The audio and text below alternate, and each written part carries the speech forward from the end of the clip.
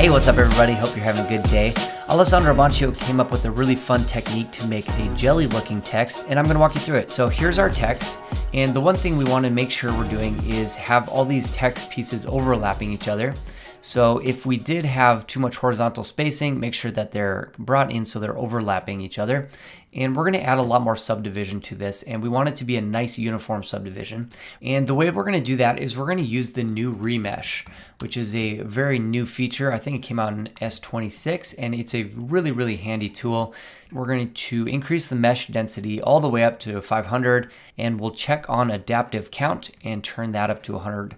And you can see that we have a really nice even subdivision now, and we're going to go ahead and use some of the volume tools now to add some more subdivision and make it a little bit smoother as well. We're going to use the volume builder. We'll put the remesh in the volume builder. We're going to change the voxel size to 2, and we'll click on SDF smooth one time, and this looks like it should work. We're going to put this into a final mesher here, the volume mesher, and that's about all we need to do for the text. We have lots of subdivisions and it's a bit smoothed out, so it's a good start to make it look like jelly. All right, so we're going to highlight the volume mesher and hit C to make it editable, and here is our final polygon object that we're going to work with. All right, so we're going to make that jelly effect using the jiggle. So we'll put in a jiggle deformer inside of that volume mesher, that text. We'll just call this text. And we're also going to use a turbulence effect. So we'll add a turbulence. All right, so in the turbulence, we're going to increase the strength a lot to 100, and we'll increase the scale quite a bit to 60. And we're going to change the mode from acceleration to aerodynamics wind. And now we need to have this turbulence affect the jiggle. So we'll go to the forces tab in the jiggle, and we'll drag that turbulence into there. And in the jiggle effect, I think we'll leave most of this the same, but maybe we'll increase the drag to 100%. And we'll check on local, and we'll hit play and see what this looks like. So already we have a very cool effect, and just by using this you can probably get some pretty nice results.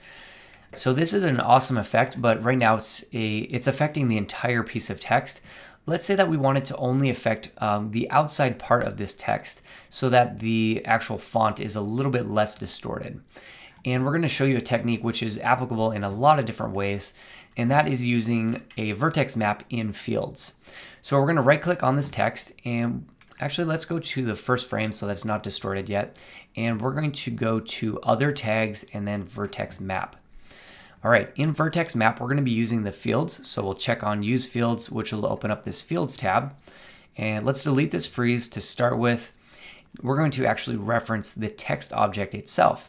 So we'll drag the text into here, and if we click on it, we can now access curvature, which is the ability to isolate the outer parts of this text.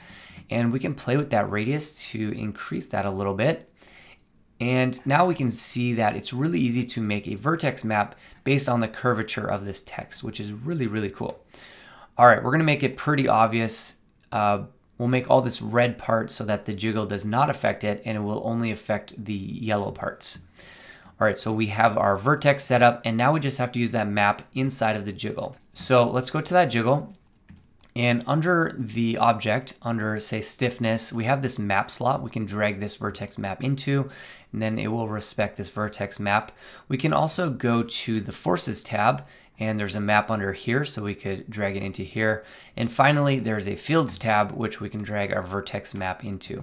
And if we drag it into all those slots, basically the jiggle is only going to show up on the yellow or the orange parts, and where it's pure red, it will not affect it at all. So let's hit play and see what that looks like.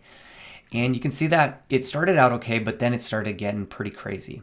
And that's because it's calculating this vertex map as it's animating, and we don't want that. We only want it to calculate on the first frame. So let's go back to that vertex map. Under that fields tab, we're going to add a freeze effect. So we'll add freeze, and let's click freeze. And that way it's going to freeze this vertex map on the first frame, and it's not going to continually animate as it goes. And then we'll hit play, and we'll see what that looks like. And right now you can see that the edges, anything that was yellow, is having that nice jiggle effect, but these parts that are red are staying the same and not being affected by the jiggle. And there's a nice kind of a gradient ramp into the red, so it's not so harsh. But this is a great way to isolate part of your text so that the font is still legible, but you're able to define parts of it that you want to be affected by different deformers. And that's all courtesy of a vertex map using fields and then piping the object itself into there. So it's a really great technique, and I think there's a lot of ways that you could apply this. I hope you found that useful and learned some new techniques. Thanks for checking out the Pixel Lab. We'll talk to you next time. Ciao.